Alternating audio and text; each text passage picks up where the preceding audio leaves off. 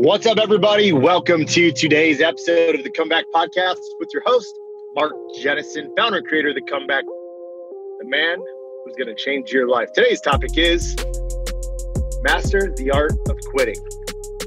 Sit back, enjoy the show, and put this to work.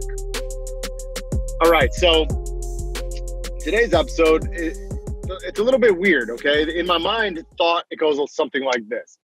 I predominantly talk about quitting alcohol, right? Quitting, or control, right? So in one side of it here, I talk about like, oh, hey, man, you should quit. But understanding that the real truth and the real science or the real fucking work that needs to be done here is in order to quit, you can never quit. And at first, that used to mess with my mind quite a bit. It didn't make sense to me because I'm not a quitter. And I suck at quite a few things, right? Not always great at business. I don't always make the right decisions. I don't always love going to the gym. I don't always fucking do everything right the first time. But one thing that I've mastered is that I've never give up.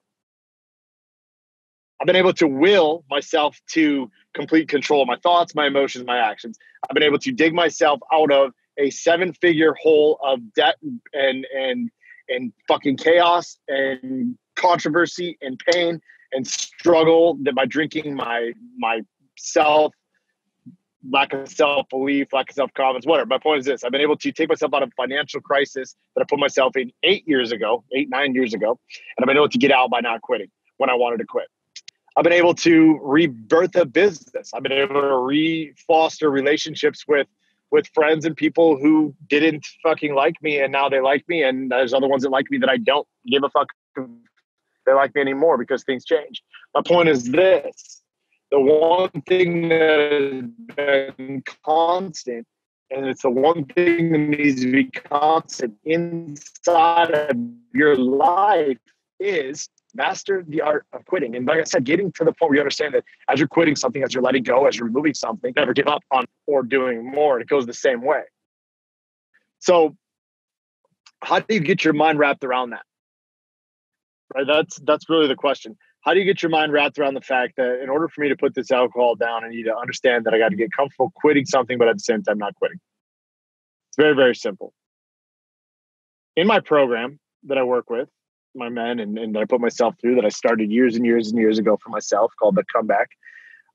We live by what's called the Comeback 7. It's the core values of the program. It's not steps. It's just a way of life. It's a code of ethics. It's a belief system that is ingrained so deeply inside of myself and every single one of these men that we live in. It creates discipline. There is no rocket science to what I do. I can tell you exactly how to do it. The problem is you guys won't do it on your own anyways. I know that. So what I want to focus on is exactly what those 7 things are: faith, finances, family, fitness, future, freedom, and foundation. Now, the first 4 of those things are pretty freaking basic. And the other ones are kind of the work and the framework and your mindset that helps you push to become the man you want to be. So when I get to the point when I want to quit, right? Because I do get those thoughts. When I get to the point where I feel like giving up on everything, I focus directly on the 5th F. The 5th F is the future. Now, the days that I want to burn it down, the days I want to go into the bar, the days I want to actually just enjoy getting punched in the face literally by people or starting a fight because I have this 6th sense where I freaking can't stand. I enjoy the pain and I enjoy fucking with people. Those days that I want to go out and let that ugly head rear itself up, the discipline kicks into place. And the way that I am able to trigger this discipline just cycles down. I'll list them off to you. Goal number 1, I'm the top giver in my church, community, charity choice. Number 2, and these things are not in any particular order. They're not in a particular order. I write number 1 all the time. But number 2, I've given my family the best life, the most opportunities possible. Number 3, I have a business platform that actually helps every single person. Number 4, it's work. I've helped millions Number 5, I make $100 million a week. Number 6, I drive a Kendra drives up interior. Goal number 7, I own 5 acres back home here in Wisconsin.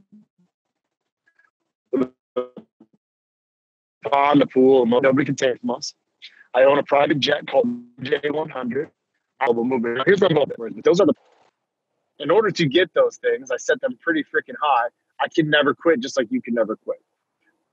But knowing this all the whole time, that as I get closer to the goals, and as you climb the ladder, get closer to these goals, life is going to throw obstacles your way. You're going to get curveballs. There's going to be challenges. There's going to be wants. There's going to be triggers. There's going to be fears. There's going to be parties. There's going to be holidays.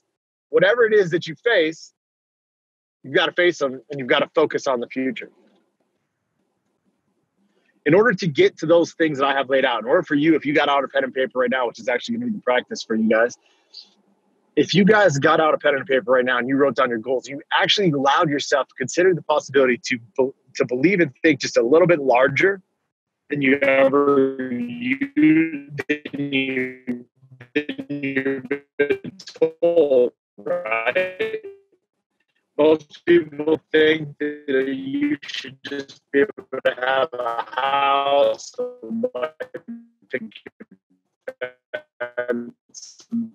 family, that's good enough. But if you just give me back, and then you're gonna go, oh man, it feels great, and then boom, man, I don't know if I could do this. Fear is gonna set in. Sedation is gonna set in. Thinking about going back to that old lifestyle because it's easy is going to set in. And that's okay. If that's what you want to be, that's fine. You can continue to listen to us. Or you can continue to do what you need to do. We're not mad at you. But for those of you guys out there who want to really, truly understand the art of not quitting, it's laying down a framework beneath it of something larger that you can attach your mental picture to and understand why you're doing what you're doing. Now, then you can reverse it back in. Okay, so that's the 5th one. We're going to skip the 4th F, which is on fitness, and we're going to focus on the family. For me, it's legacy. My alcohol problems by drinking the things I've done for people in my family. Now, some good, some bad. Obviously, Phoenix wasn't around when I started drinking, but he was born into my drinking problem. He was born right into the pit and the thickness of the shit that I was going through. His first 4 years of his life were fucking utter chaos. Dad was not present. My business was growing, and at the same time, imploding it by my self-beliefs, by the actions that I was taking. The relationship that I was in with his mother was disgusting at best. All these things directly affected him. My new relationship with Kendra, I've never told a lie. I'm completely confident in what we do. Our communication is on another level. I actually enjoy spending time with her, but because of where I'm at in this stage in the game, all I talk about is drinking, right? My whole life is to help people not drink. Where I'm getting at here is that the legacy I'm trying to leave is created. And my mastering the quitting of drinking, the art and the science of not drinking and not quitting and not giving up is by exactly doing what I'm telling you guys to do. The next piece is the finances. If you don't have money, if you don't have resources, if you don't have a roof over your kid's head, you can't afford to put lunch on the table, food on the table, what the fuck are you doing?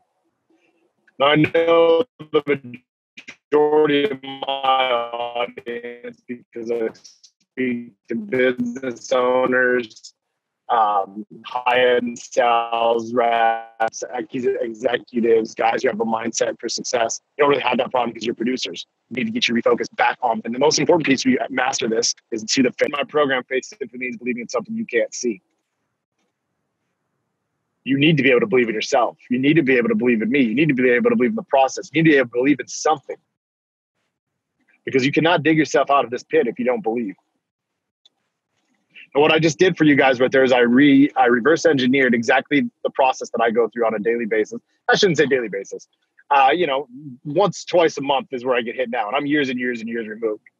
But in order to me to get this discipline, to be able to have the mental wherewithal, to condition my mindset, to be able to handle the same shit that you go through, I had to master this art and science of quitting. By understanding that quitting actually equals control. Control of your thoughts, emotions, and actions. Being able to find a way to track them and measure them and put them into discipline daily. That is exactly what I do here at the Comeback. So I've got an exercise I want you guys to do today. Get out a notebook if you're part of my program, the free group, and you're watching this, or you're part of my Comeback Council, or maybe even the Comeback Experience or the Comeback Alliance, and you're part of this group of men that I already work with. You already know the drill. Or for those of you guys on the outside that are catching this, get out a notebook, go to Walmart, go somewhere, get an 88-cent composition notebook, and I want you to list out the goals. I want you to look at those things, and then ask yourself, can I achieve these goals with the lifestyle I have right now? If the answer comes back that you can, either A, you're not thinking big enough, or B, you just truly don't want it bad enough. That's it. You're not giving yourself permission to go. And if you can do that, and maybe you've got high goals and you're already doing amazing in your life, maybe you don't have a bigger problem as you thought. My idea behind these shows, these things I do, is to try to leave you better than I found you in one way, shape, or form. I want people to come in and consume my content, consume what I do, and actually leave here with a better understanding of themselves, a different opportunity than going to this AA place that I'm fucking driving past right now. Understanding there's other ways out there, and it can start within your fucking head. So if that is you, congratulations. Keep doing what you're doing. But for those other guys right now, you see those goals. Do they light you up? Do they charge you up inside?